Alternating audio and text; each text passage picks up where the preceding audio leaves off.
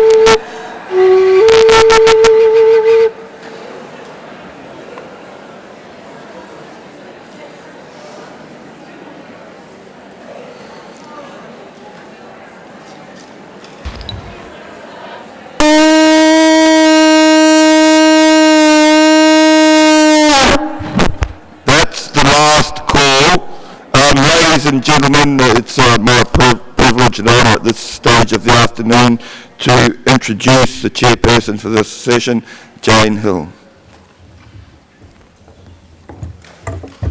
Thank you. Libraries essential for learning, essential for life. It's my great pleasure to introduce Molly Raphael, the current president of the American Library Association. ALA was established in 1876 and has nearly 61,000 members. Molly has been active in ALA and held many roles.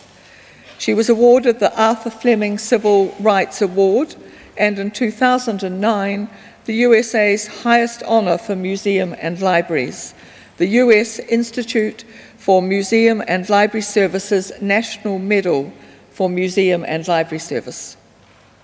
Molly has been working in urban public libraries for 40 years, including in Washington, D.C. and in Oregon. And it is with great pleasure that I ask you to join me in welcoming her.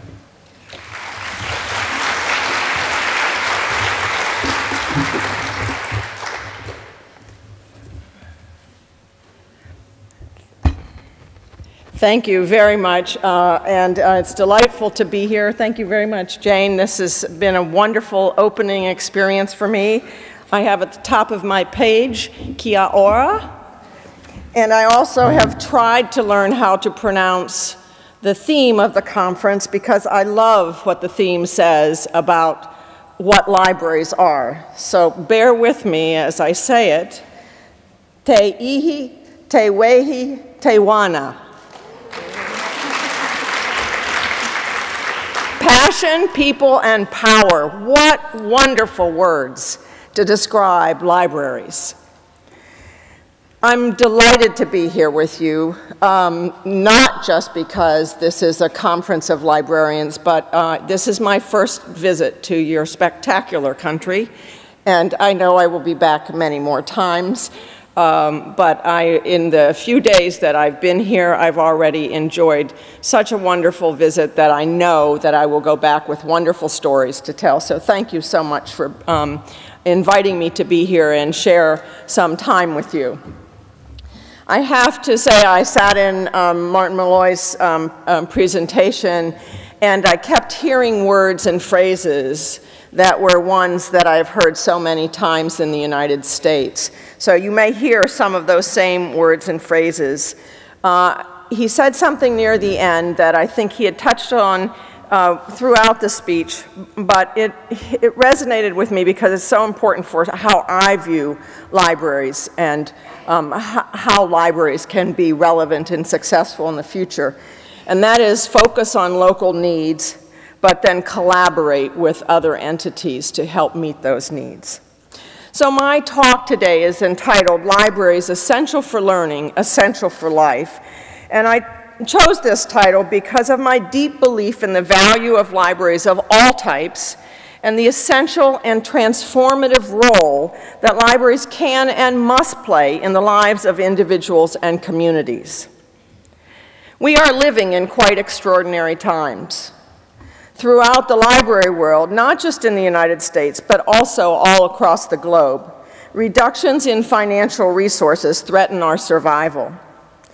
At the same time, many libraries, in fact, most libraries that I know of, are experiencing large increases in demand and use as people turn to libraries for helping to find employment, for retooling for new careers, for improving their 21st century literacy skills, and so much more.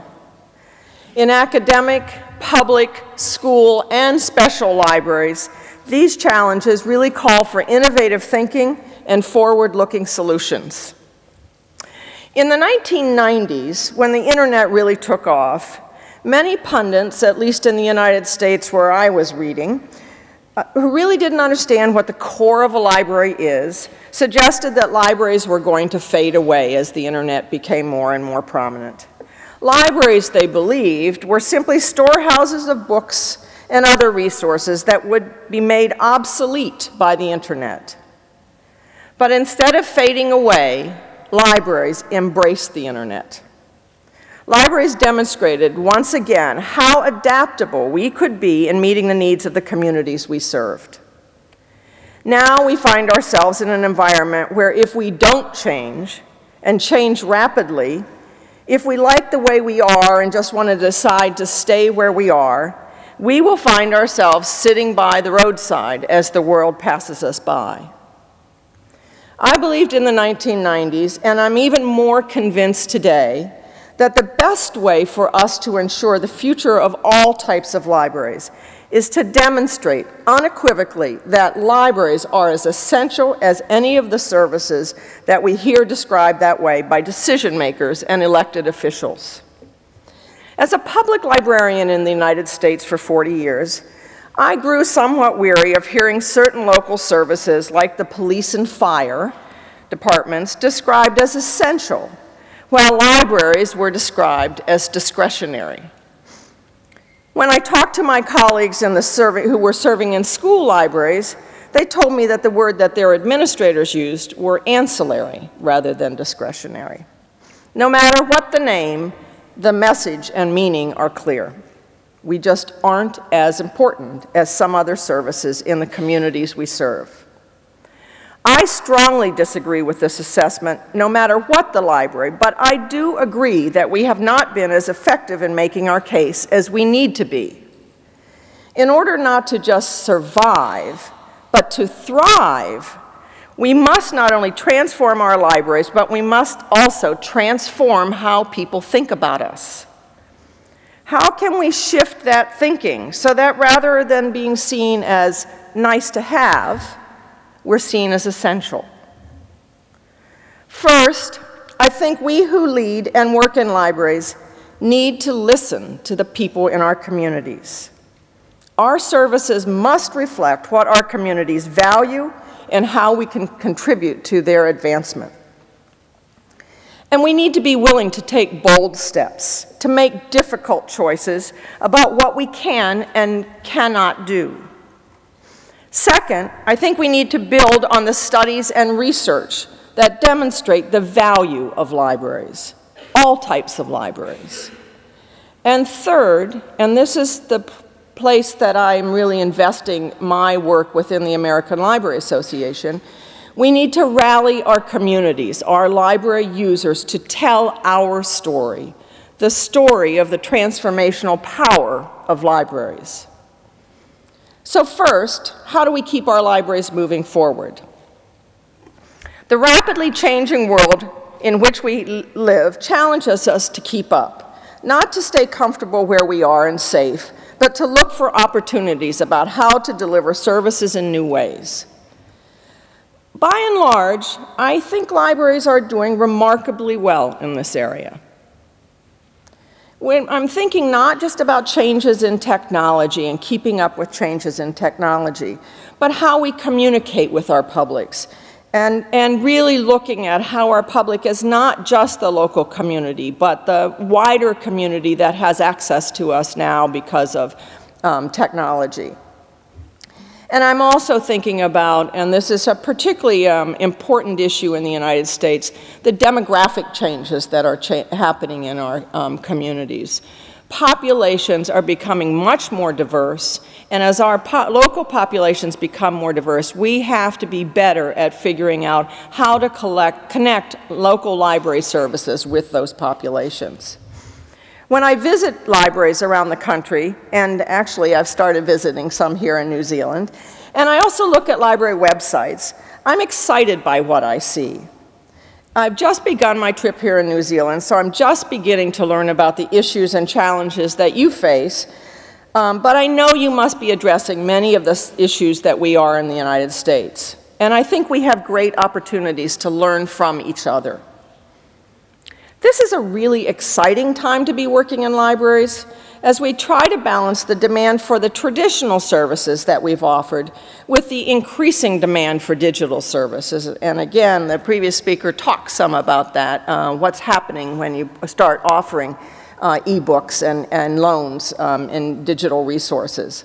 But by paying attention to and listening to our diverse communities, we can make decisions that bring in new patrons as well as continue to serve those who valued and supported us for many years. There's a recent study that was issued by the American Library Association's Office for Information Technology Policy called Confronting the Future: Strategic Visions for the 21st Century Public Library. This is authored by OITP fellow Roger E. Levine. It's available on ALA's website. And it lays out dimensions of strategic choices that libraries are facing now and that will have a big impact in the future in terms of how well libraries are able to serve their communities. So if you think of these as dimensions and then try to think some about where is your library along those dimensions. So the first one that Roger Levine identified is the physical library versus the virtual library. Most libraries are not at the extremes of this continuum. There's some place in the middle, and probably most of us are a little closer to the physical end than we are to the virtual end. If you think about this, think about not just physical library buildings, but also physical materials.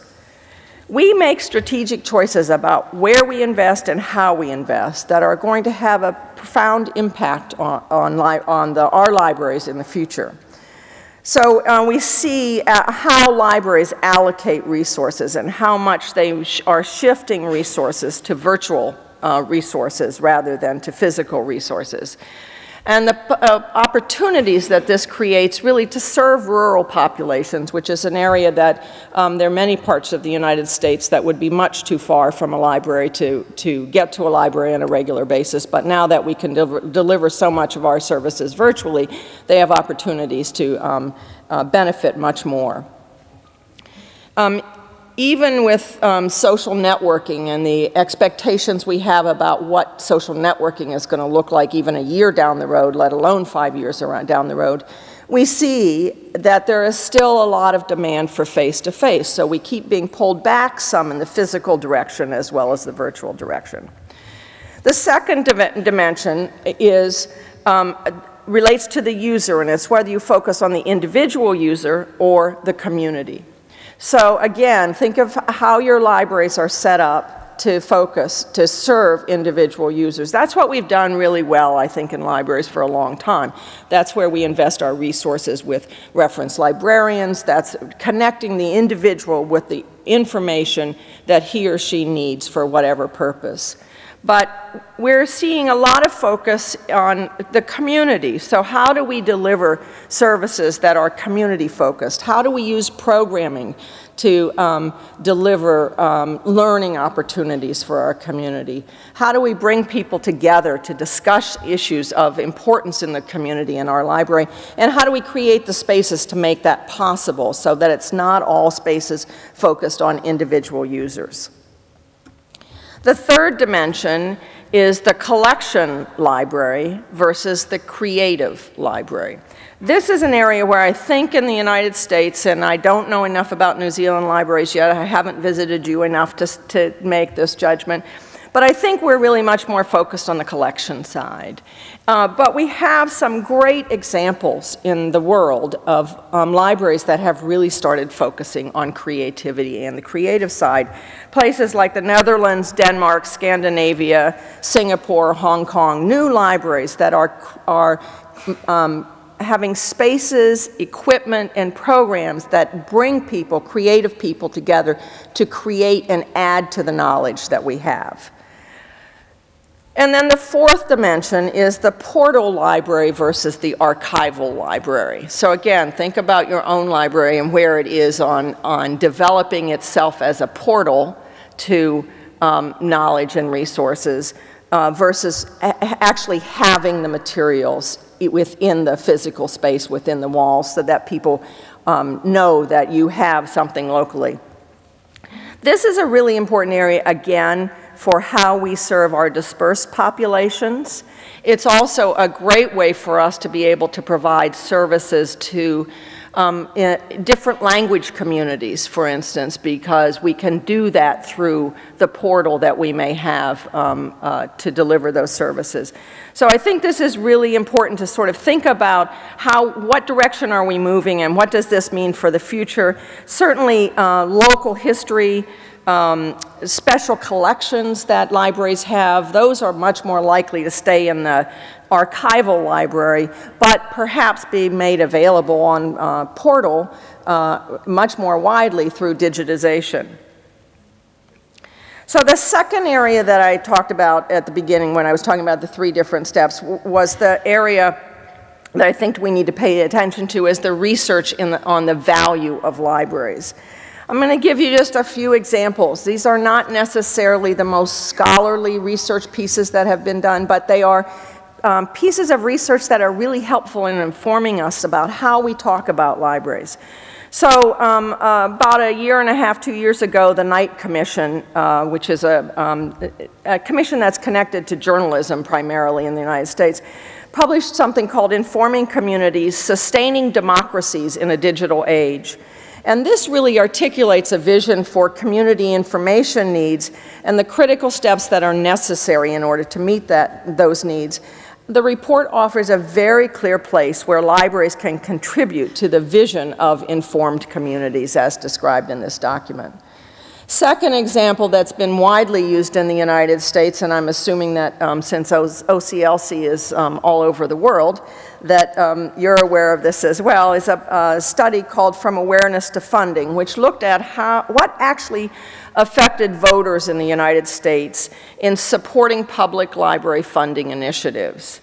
Many of the public libraries in the United States can go directly to voters for increasing their support.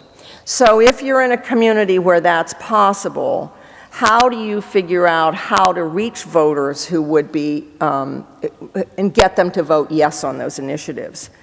The first finding was that library funding support, in other words, people who would vote yes to increase funding for libraries, was only marginally related to library visitations. So if the only people we're talking to are the people who are coming into our libraries, we're missing a huge audience who are people who really believe in the value of public libraries even if they aren't using them. The second finding was that perceptions of librarians, and frankly, most people think everyone who works in a library is a librarian, so I often said to my staff, when you hear that about librarians, don't think it's only the people who have the degrees. It's the public sees it as anyone who's working in a library.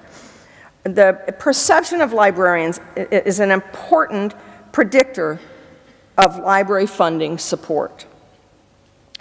This is a really important issue in the United States because government, trust in government, you probably have read about it, is like at an incredible all-time low.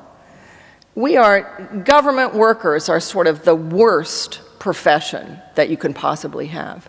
But in the United States, many, many people, even though they know libraries are government-run institutions, they don't put us in that category.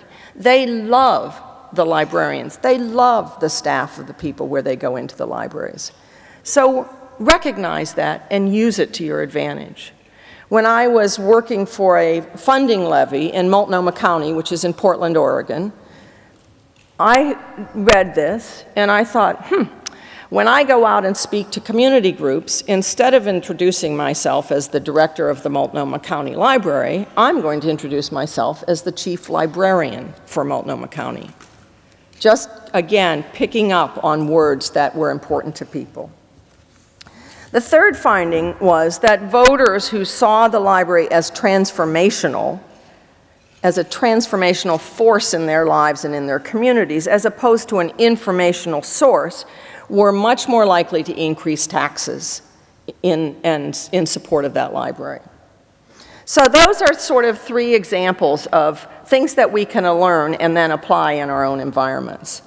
In academic libraries, an important review of research was published by ALA's Association of College and Research Libraries, and this was within the last year, called The Value of Academic Libraries, a Comprehensive Research Review and Report. This report actually looked at how libraries, academic libraries, were measuring their value to their universities and colleges. And ACRL is now in a second phase of helping to gather this information about how to measure the contributions of academic libraries to the communities they serve, so that that will be available to people who are trying to figure out how to do that within their own academic institutions. In school libraries, an example of the type of research that I'm talking about is the work that's been done by Keith Curry Lance, who's from Colorado.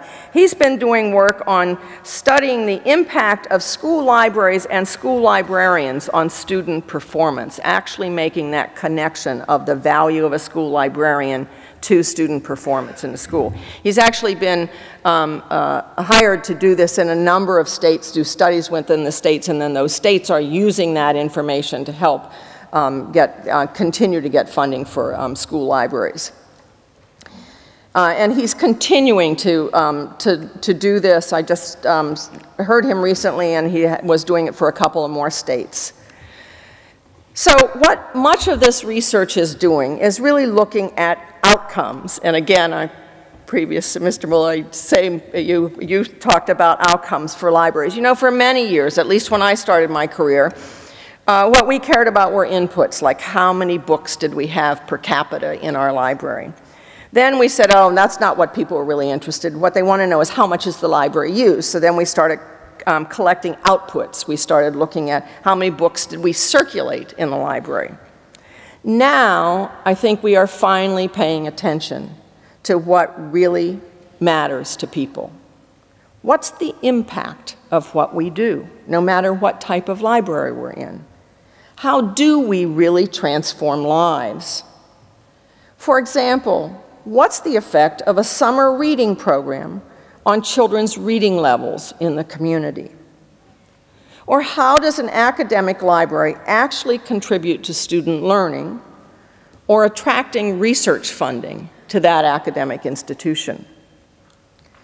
Or what's the impact of the information literacy instruction in school libraries on student achievement in those schools? Outcome data are much more difficult to collect, but they do have a much greater impact on decision makers.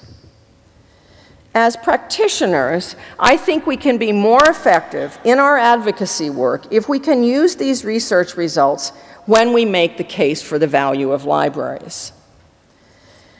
When we couple this research with the economic threats to libraries and the way that people have fought back, not just in the United States, but in the UK, which I've been reading about, and I think as the threats come around to different places, it becomes really clear that while this is a frightening time in some ways for public libraries and for libraries in general, it's also a golden opportunity for us to demonstrate the critical roles libraries play in learning and throughout our lives.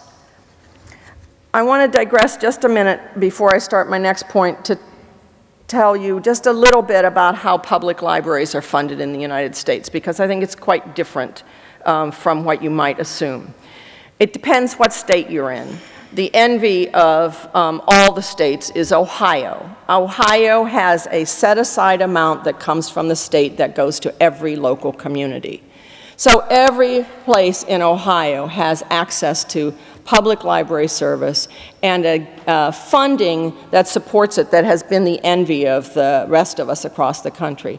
In addition to that, Ohio libraries can go to the voters and ask for a levy on top of that.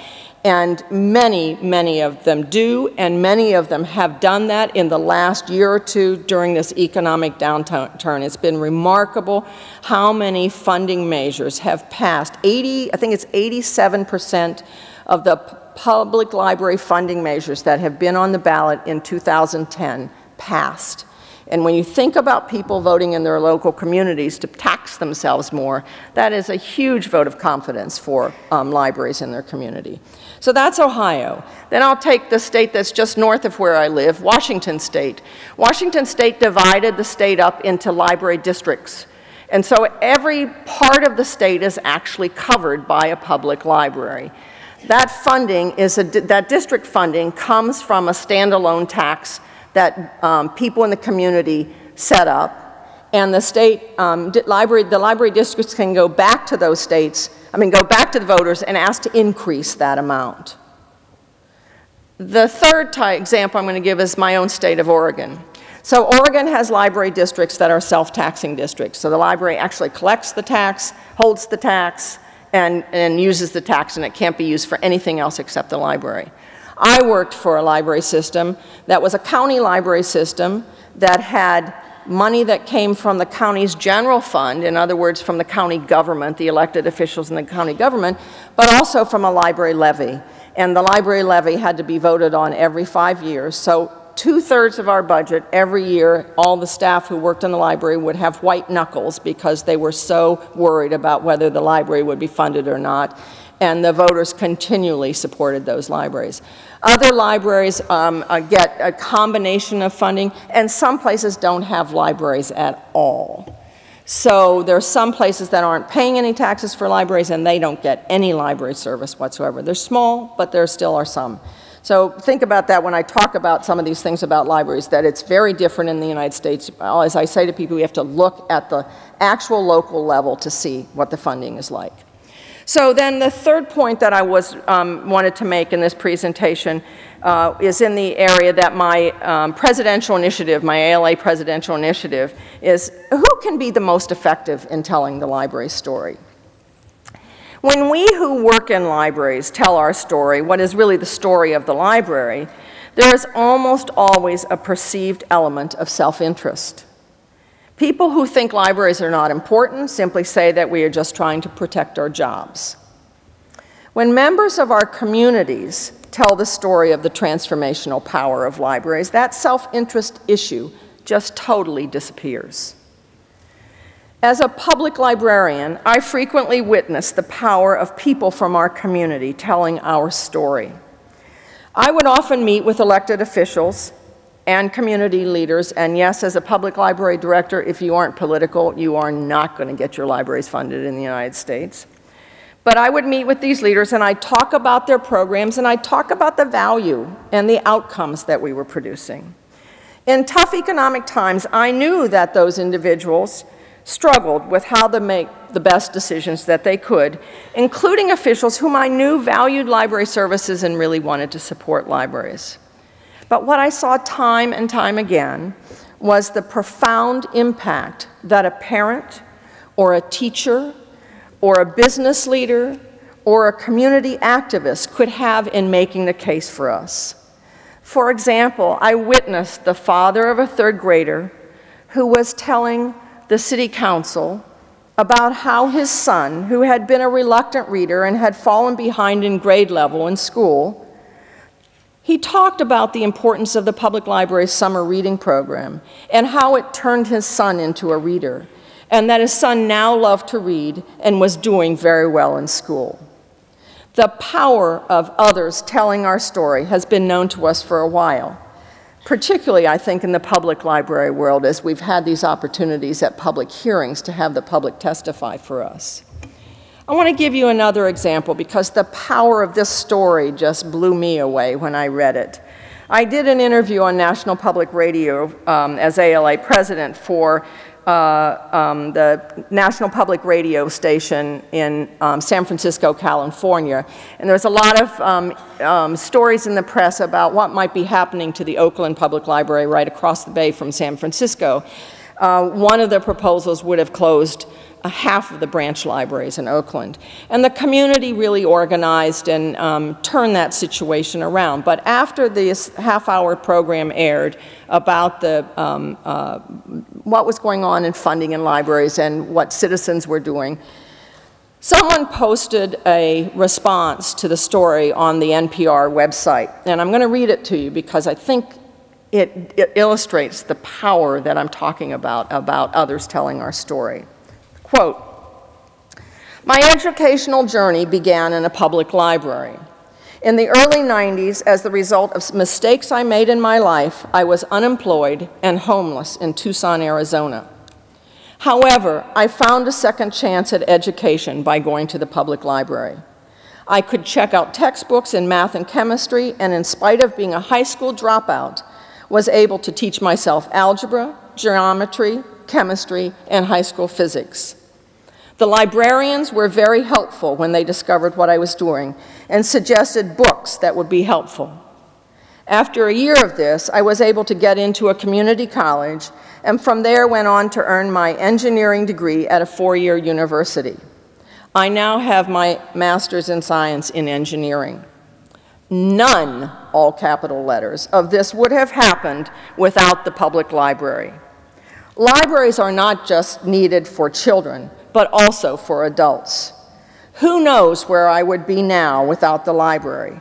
I owe my education, my career, and what I have achieved to the public library. To reduce or even eliminate access to libraries is short-sighted, mean-spirited, and just plain dumb. Thank you, public library." End quote. The power of that story told by that individual is so much greater than in the impact it can have on an elected official and community leaders than my telling the story. In the OCLC report from Awareness to Funding that I mentioned earlier, it noted that when libraries were seen as a transformational force rather than an informational source, that they received much stronger support. As librarians and library workers, I think we can help people find the words that describe that transformational experience, the outcomes that made differences in those individuals' lives. I've been heartened to see other similar situations in other types of libraries. In school libraries, the most widely publicized report on this was in the United States of community members actually speaking out rather than the school librarians advocating for their own libraries, took place in Spokane, Washington. There, 3 mothers, who became known as the Spokane Moms, spoke out and made a real difference. Even when they lost an important vote at the local school district level, they decided to go fight for legislation at the state government level. They thought it was so important for students all across the state to have equal access to schools, libraries, staffed by certified school librarians. Their persistence was pretty amazing, and in the end, it paid off at the state level in providing support for school libraries and school librarians.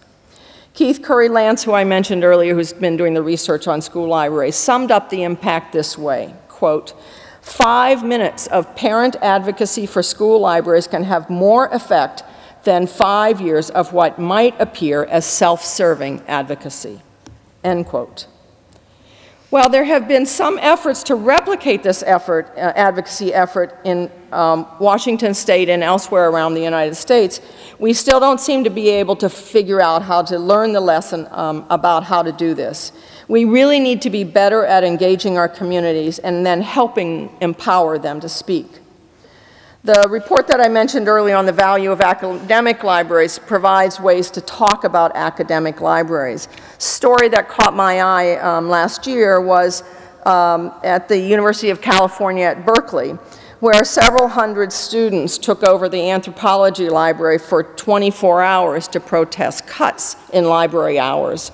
It appeared to some that the libraries didn't need to be opened over the weekend, and the university had decided that they would close down some of these departmental libraries, and the students made it very clear that they needed those libraries and they needed them over the weekend. As one who came of age in the 1960s in the United States and saw the impact of nonviolent civil rights protests, I remember how powerful those mass demonstrations can be. Those students at UC Berkeley, a really important constituency of that library, were saying to the funders that libraries really do matter. So my challenge to you today is to think about how our library communities can speak in powerful ways for our libraries. How can we find ways to direct this kind of advocacy, if you will, by library users to say that libraries make a difference to the people who are actually making decisions about the future of libraries, including funding decisions? As a profession, I also think we need to think of another important consideration about how we advocate. We seem to advocate only when budgets get cut and when times are tough.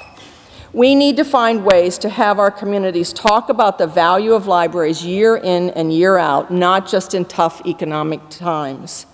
This is not saying that we should be talking about budgets all the time, but it is saying that we need to have people talk about libraries and student achievement, or about summer reading programs and the way they result in children and youth maintaining reading levels over what is a very long summer break in the United States for students, or how student success in higher education as an outcome has a direct link to academic libraries. If we can move ourselves into that essential service category, like police and fire, then we start from a very different place when tough economic times come. We still have to work hard, but we are standing in a better place. So how do we connect this important research that is being done on the value of libraries and their transformative power in our communities with the advocates who can speak powerfully and effectively about our libraries, more so than we can? I don't think we have all the answers. I think there's still a lot to learn, and I hope to learn from you during the time I'm here for this conference. But I do think we're asking the right questions. We are a smart, committed profession. We are a generous profession that really believes in sharing and replicating successes. We see this in the way libraries replicate successful new services of other libraries. We have many library supporters already who are passionate about the value of libraries.